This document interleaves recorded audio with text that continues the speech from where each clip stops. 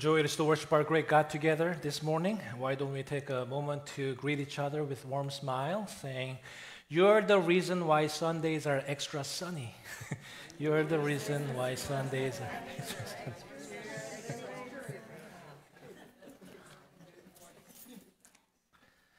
And what a joy it is to dive deep into God's Word together. 2 Sundays ago, we began our journey through the book of Ruth. And today we find ourselves in Ruth chapter 2. And I would like for you to open your Bible with me to this beautiful chapter 2, starting with verse 1. It's in the Old Testament after Judges. Ruth chapter 2. Starting in verse 1.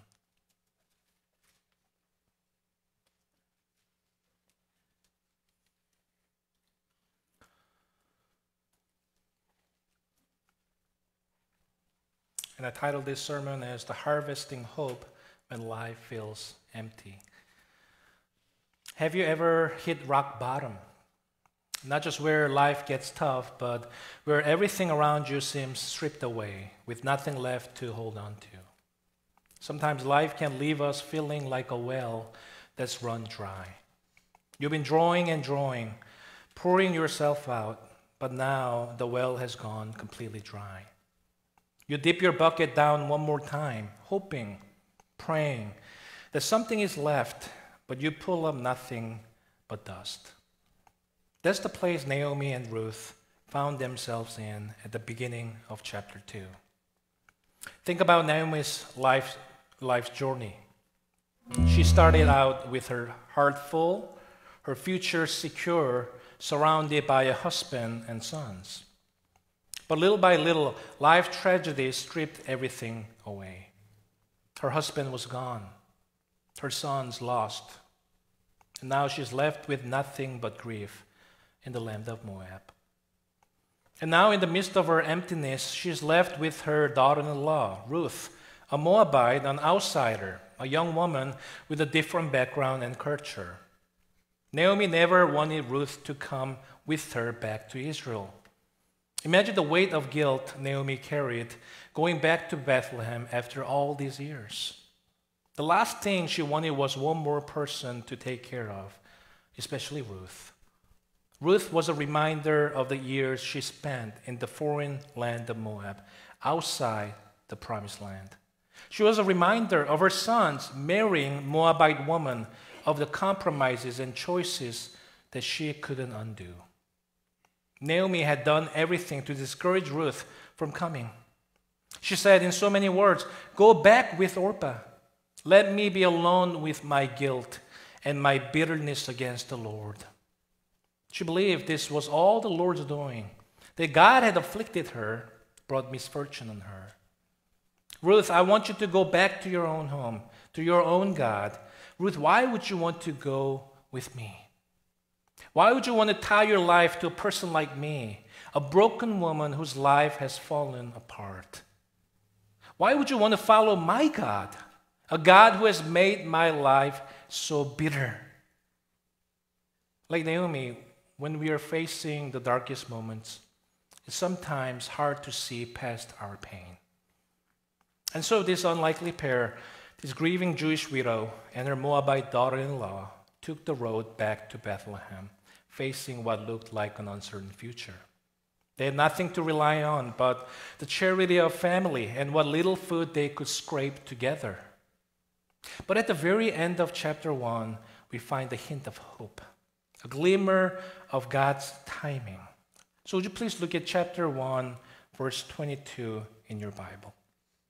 It says, "So Naomi returned from Moab, accompanied by Ruth the Moabite, her daughter-in-law, arriving in Bethlehem as what was beginning? The barley harvest was beginning." It says they arrive in Bethlehem at the beginning of the barley harvest. It's such a small detail, but it's the narrator's way of saying, hold on, there's more to come. Even as Naomi is only focused on what she's lost, God was quietly beginning a season of provision. You see, Naomi couldn't see clearly through her tears. Her heart was filled with grief, with regret, and she could only see her life as a movement from fullness to emptiness. But while Naomi felt her world had gone from full to empty, her people, the Israelites, had actually gone from famine to fullness. God's provision was already at work in the promised land once again. It's like he was saying, Naomi, if I can bring Bethlehem from famine to harvest, don't you believe I can bring your life from empty to full again? The truth was that God's favor was quietly unfolding in ways she couldn't yet see. In the meantime, Ruth and Naomi faced a pressing issue. How would they survive? They had nothing to eat. But Ruth was the possible solution to the problem. Please look at chapter 2, verses 1 to 2 in your Bible with me. Now Naomi had a relative on her husband's side, a man of standing from the clan of Elimelech, whose name was Boaz. And Ruth the Moabite said to Naomi, let me go to the fields and pick up the leftover grain behind anyone in whose eyes I find favor. Naomi said to her, go ahead, my daughter. Ruth's suggestion here wasn't just about finding food. It was a step of faith. According to the law of Moses, landowners were commanded to leave the edges of their fields unharvested. In Leviticus chapter 19, verse 9 to 10, God said, when you reap the harvest of your land, do not reap to the very edges of your field or gather the gleanings of your harvest. Do not go over your vineyard a second time or pick up the grapes that have fallen. Leave them for the poor and foreigner. I am the Lord your God. This practice allowed the poor, the widow, and the foreigner to glean to gather any leftover grain so they could find the way to feed themselves. So even in the Old Testament, we see the fingerprints of God's compassionate love and grace everywhere. But gleaning wasn't an easy task. It was hard, exhausting, hard work. Imagine spending the day bending low under the sun, picking up scraps, barely enough to live on. And it was dangerous, especially for someone like Ruth, a Moabite woman, a foreigner with no one to protect her. Ruth was taking an extreme risk, stepping out with no guarantee of safety, trusting that there would be a generous, God-fearing landowner who would follow God's commandments and allow her to glean. Likewise, when we are in need, we are often called to move forward in faith, not knowing how things will turn out, isn't it? You see, faith doesn't sit around waiting for provision to magically fall into our laps, but it moves.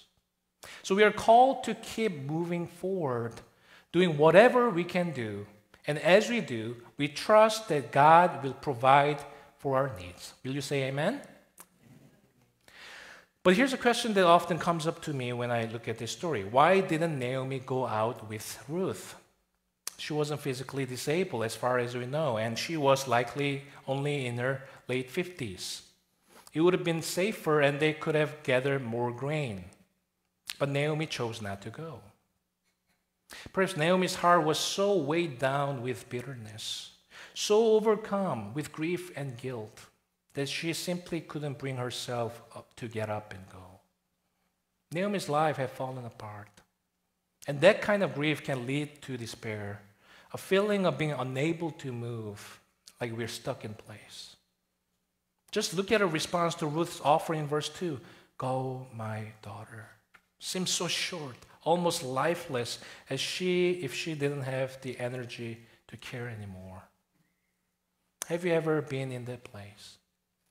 Where worry and despair feel like chains around your heart, holding you back from even trying to move forward. When we lose sight of God's goodness, when we start to doubt His promises, it's all too easy to sink into inactivity. We tell ourselves, what's the point? Nothing's going to change. And we do nothing, and our situation only grows worse. It's downward spiral, isn't it? Inactivity deepens our despair, and despair keeps us inactive. It's a cycle that feels impossible to break. But the key to breaking the cycle is found in God's faithfulness.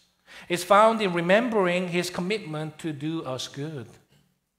Ruth's action reminds us of the faith we are called to have. A faith that doesn't know the outcome, but trusts the one who holds the future. We may not know what the future holds, but we know that the one who holds the future loves us deeply. Amen? When we doubt his love, we need only to look at the cross. When we feel the weight of grief and despair, we can look to God's faithfulness. The love, the supreme love he has shown through Christ. Trust that he will carry us through, even when we don't know what tomorrow holds. Well, as it turned out, there was indeed someone in Bethlehem who cared for the poor and honored God, a man named Boaz. Boaz was a distant relative of Naomi's husband, verse 1 says, man of integrity and generosity and a respected member of the community. And as luck would have it, Ruth, not knowing whose field was whose, ended up gathering grain in Boaz's field. Would you please look at verse 3 in your Bible with me? So she went out, entered the field, and began to glean behind the harvesters. As it turned out, it says, she was working in a field belonging to Boaz, who was from the clan of Elimelech.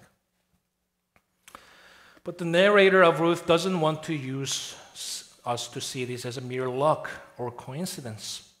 This was no random turn of events. This was God's hand guiding her steps. Even though there were no visions or voices from heaven, God was quietly leading Ruth to the exact place where she needed to be, into the arms of a God-fearing man who would care for her. And in a matter of time, Boaz himself arrived at the field to check on the harvest. And his very first words to his workers were, "The Lord be with you." And what an introduction to his character, right? And his workers replied in kind, "The Lord bless you."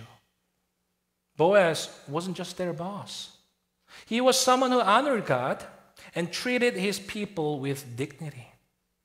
And as Boaz looked over the field, he noticed a new face, Ruth, a foreign woman gleaning among the poor.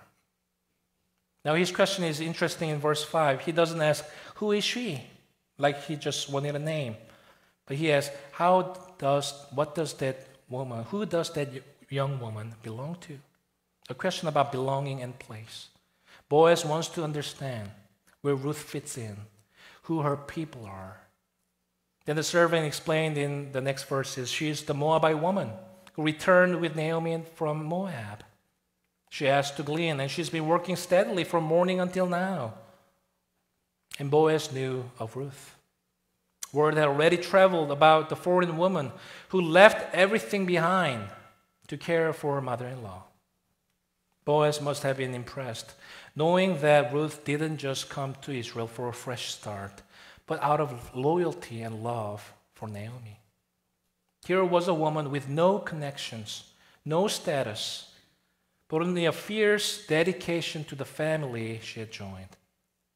And in spite of the huge gap in between their social standings, Boaz speaks to her as a person with respect, calling her my daughter, and gives her protection. Would you please look at verses 8 to 12 with me? So Boaz said to Ruth, "My daughter, listen to me. Don't go and glean in another field, and don't go away from here. Stay here with the woman who worked for me. Watch the field where the men are harvesting, and follow along after the woman. I've told the men not to lay a hand on you. And whenever you're thirsty, go and get a drink from the water jars the men have filled." At this, Ruth bowed down with her face to the ground. She asked him, "Why have I found such favor in your eyes that you notice me? I'm a foreigner." Boaz replied, "I've been told all about what you have done for your mother-in-law since the death of your husband, how you left your father and mother and your homeland and came to live with the people you did not know before." Verse 12, "May the Lord repay you what you have done.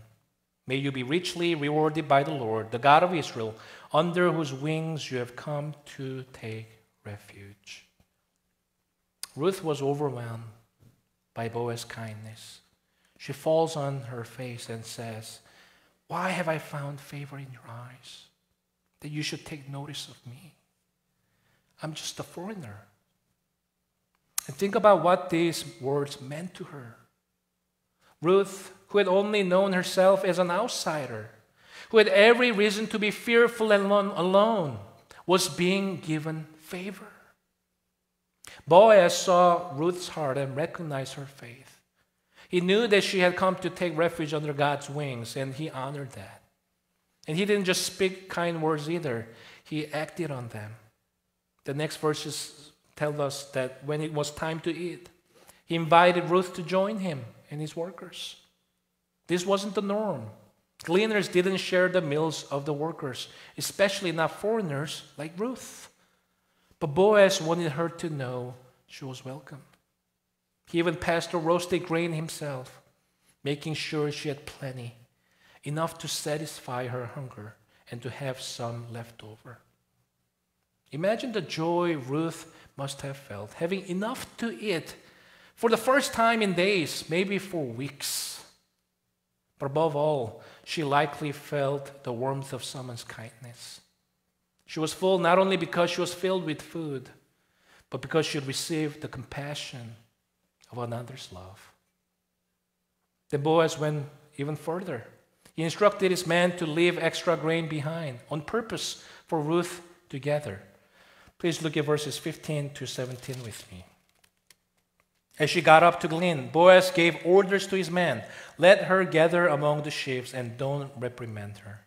Even pull out some stalks for her from the bundles and leave them for her to pick up, and don't rebuke her."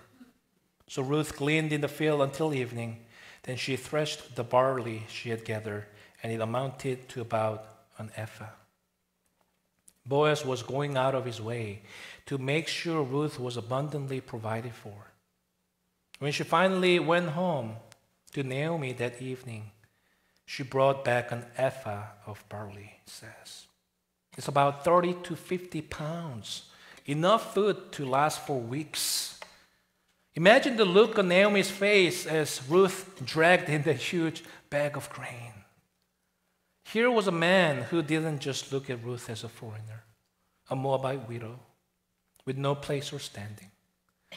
Boaz saw her heart and honored her commitment, inviting her into the family, treating her with the same dignity and worth as any other Israelite. And this is the question for us this morning. Do we welcome the outsiders among us the way Boaz welcomed Ruth? Do we look past the surface, past where people come from, what they look like, and truly see their heart? Too often we only want to connect with people who fit our mold, people who look like us or shape our background. But God calls us to go further, to reach out to those who might not fit in, to extend a hand and make them feel welcome just as Boaz did. So whom do you see in your own field? Who are the people in your life that you might overlook?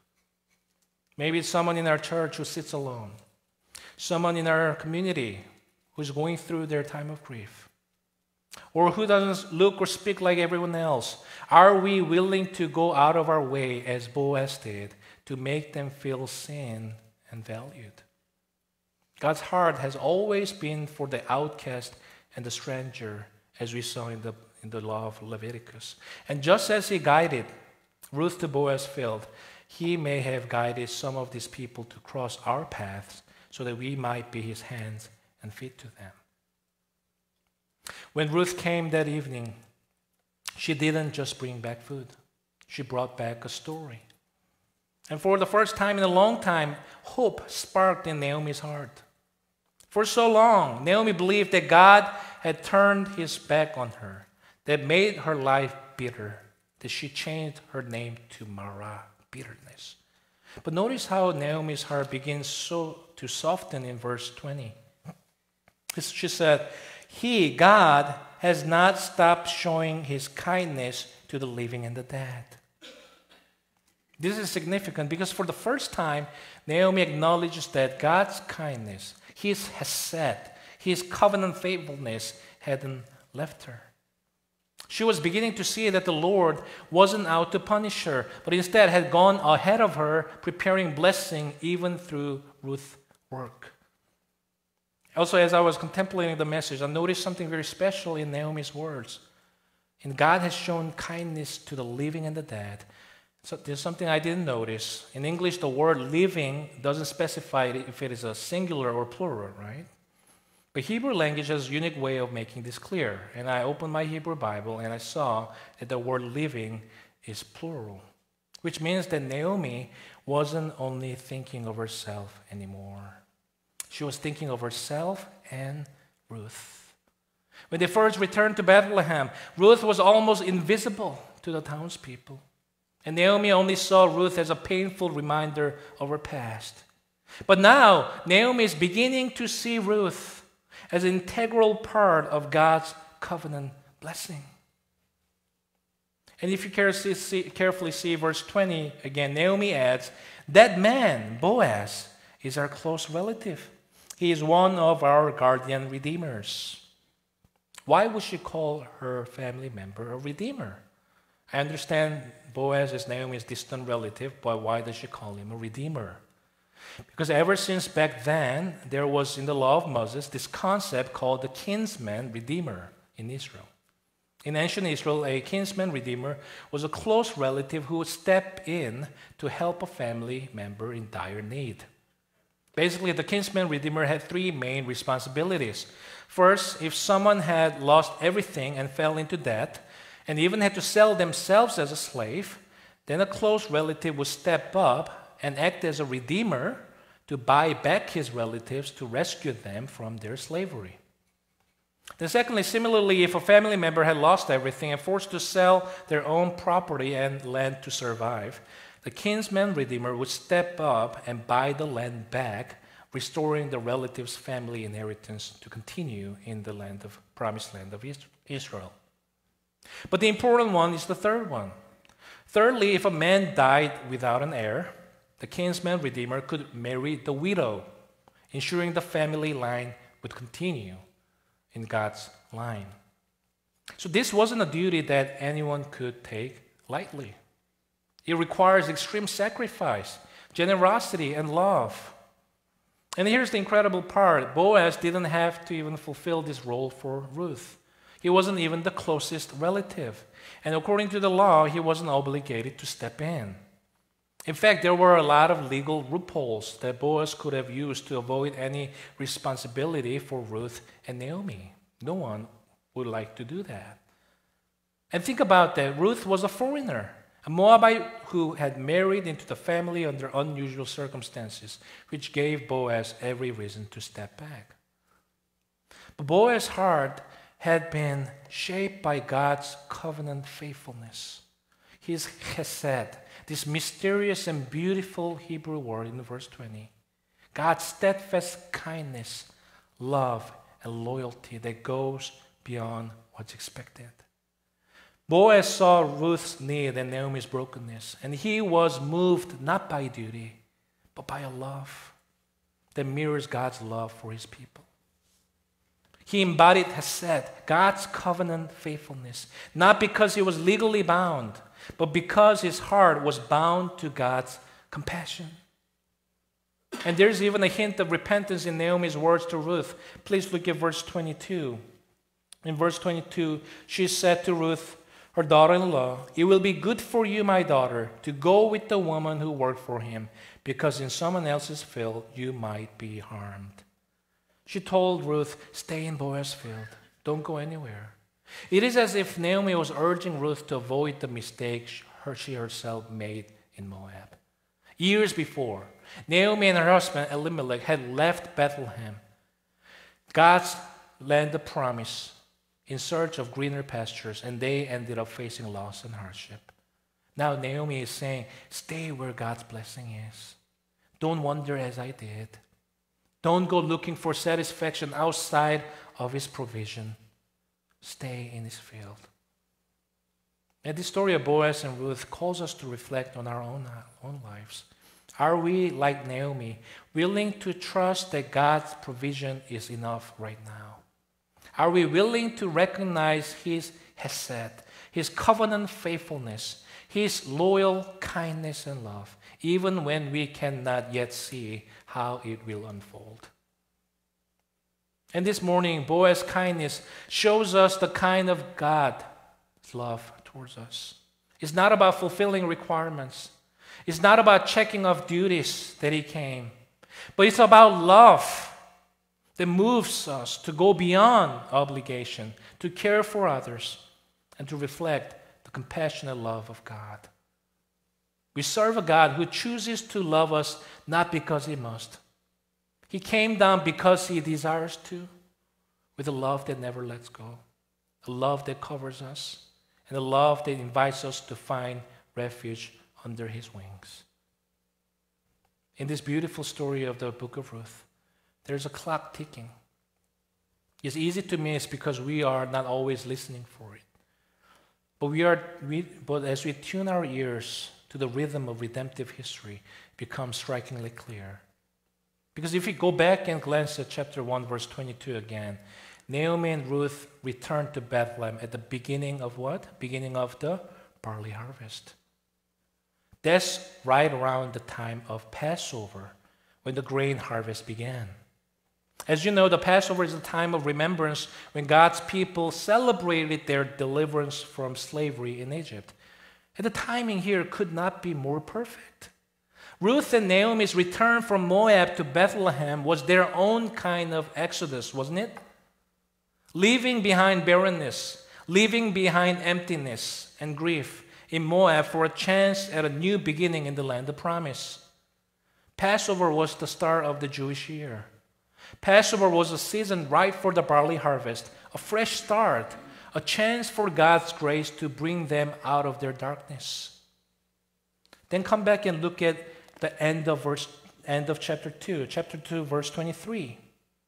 So Ruth stayed close to the woman of Boaz to glean until the barley and wheat harvest were finished, and she lived with her mother-in-law.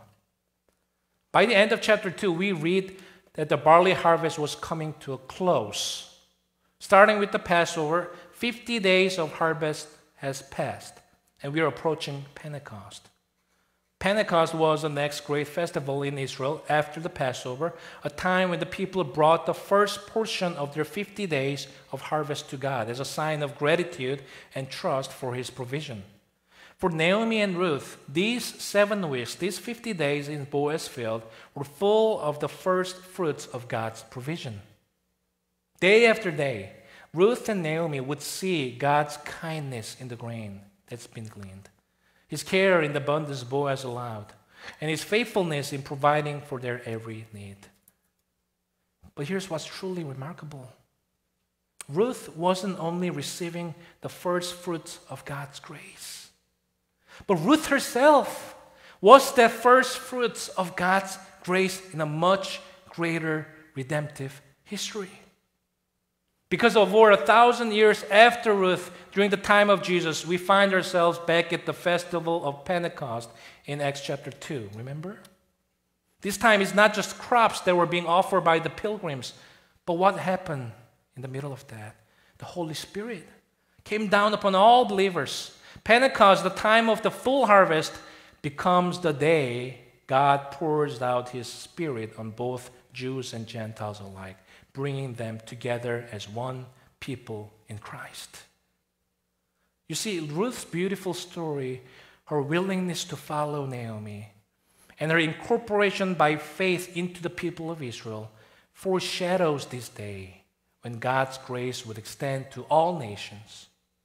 Ruth, a poor foreigner from Moab, becomes part of the family of God. She's a picture of what's to come, a living symbol of the true harvest that God would one day gather from every tribe and language when His Spirit was poured out on all nations. Ruth and Naomi may not have realized it, but their lives were ticking along the heartbeat of God's redemptive clock.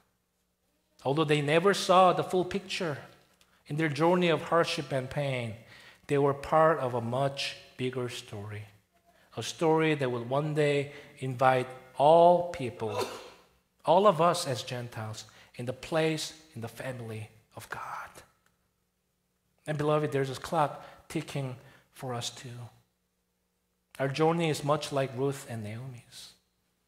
There are moments we cannot fully understand, struggles that weigh heavily, and pains that feel too deep to bear. Yet even in these places of darkness and waiting, God is writing a bigger story. Do you believe that?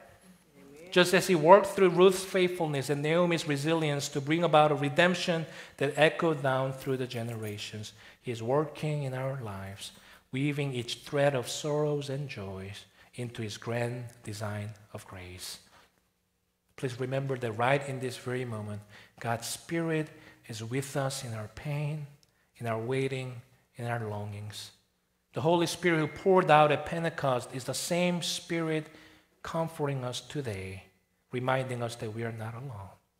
Every hardship, every tear, every moment of uncertainty is known by Him. And although we may not see the full picture now, we can trust that we are being drawn into His eternal story, a story of redemption, healing, and ultimate joy. So, beloved, take heart this morning. Hold on to hope. The same God who transformed Ruth and Naomi's pain into purpose is at work in your life too. One day we'll see the fullness of what He's doing. One day our stories will be fully redeemed, and we'll stand in the light of His glory, rejoicing in the harvest beyond anything we can imagine. So until then, let us walk by faith, not by sight, assured that God's love never fails, and His promises are sure. I love you all and bless you all in the name of the Father, of the Son, and of the Holy Spirit. And let all God's people say, Amen. Amen. Let's pray together.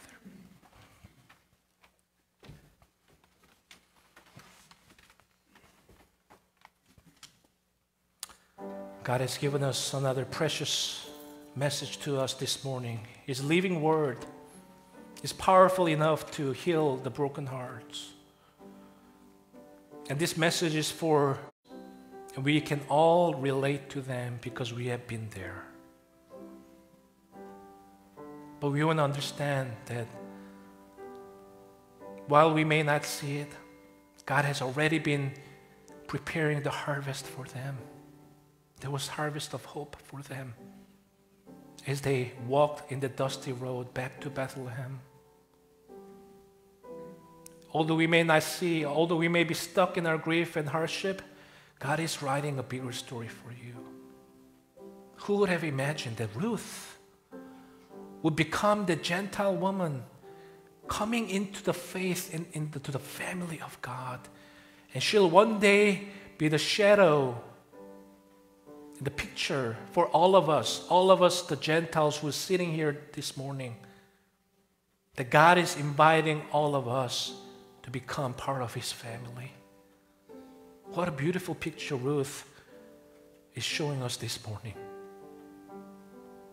That as we, the Gentiles, place our faith in Jesus Christ, we can be like Ruth, incorporated into the family of God. Although they may not realize it at that point, they probably didn't see the full picture in their lifetime. God was writing a bigger story for them. And so does He. He's writing a bigger story for you right now. To trust in Him, lean on Him, depend on Him, gain strength from Him. So let's pray together this morning that God, help me to see beyond my pain, beyond my grief, beyond my hardship, to see your majesty, grace, and love working for me on my behalf, that you're writing a bigger story for me, a wonderful story of redemption. So let's pray together this morning. Let's pray together. Our Heavenly Father, we thank you for your living word this morning. We pray for our broken souls, our broken heart, whatever the past that has brought hardship on us. Lord, We believe and we trust this morning that you are God who is already always there for us. You're already at work, preparing the harvest for us, Lord. Lord, help us to see beyond our emptiness, beyond our grief, that you're preparing the harvest for us. That you're already at work, Lord. Lord, help us to see the Ruths in our community, in our own field, that we may extend the same grace and compassionate love as Boaz did. Lord, help us. Help us and lead us. Oh, Father God, we thank you for your living word. Your living word is so precious and sweeter than honey. It's powerful to heal the broken hearts, Lord. We pray that you would open the spiritual eyes of our hearts, that we may see the Ruths in our own field today, who may be discouraged, who may be in their grief, that we may extend our hands of compassion and love to them, Lord. May we show the compassionate love like Boaz did, because we have received the same love from you, Lord. Lord, also for those who are broken, those who are in pain and grief, Lord, help us to see beyond our pain, to see the greater story that you're writing in our own lives, Lord. That you're already at work, even though our lives sometimes feel it's empty, but you're preparing the harvest for us, even before we arrived, Lord. You're already at work in our lives, so help us to trust. Give you the full trust in you this morning, Lord. Whatever the family issues or sickness that we're going through, may we trust you with our wholehearted heart, knowing that you are already at work, preparing the harvest in our lives, Lord. We thank you and we love you. We pray for all these things in Jesus' precious name. Amen.